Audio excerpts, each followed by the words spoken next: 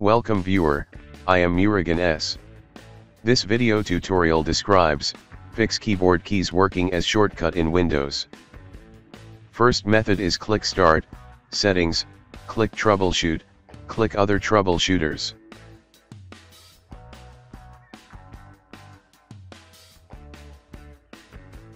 Click Run under Keyboard.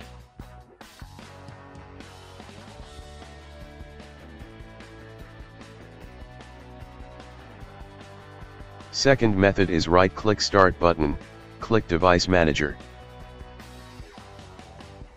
Click and expand keyboards, right-click Keyboard, click Update Driver, click Browse My Computer for drivers, click Let me pick from a list of available drivers on my computer, select Model, click Next.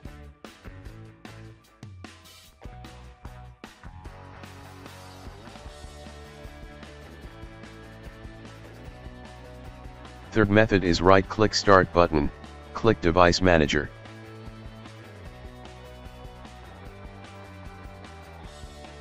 Click and expand keyboards, right-click Keyboard, click Uninstall Device, click Uninstall.